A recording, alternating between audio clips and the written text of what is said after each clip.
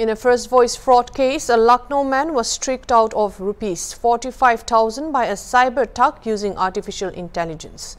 A cyberthug cheated a young man of 45,000 by impersonating his relative's voice with the help of artificial intelligence in Lucknow, said Lucknow police.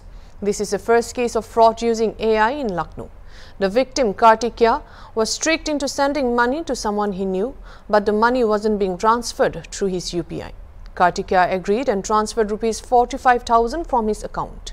However, he received an SMS claiming the money had been credited to his account 4 times. The police have registered the case and are awaiting further information. Kartikya, a resident of Vinit Khand in Gomti Nagar police station, complained that he received a call on his mobile from an unknown number. The caller introduced himself as his maternal uncle.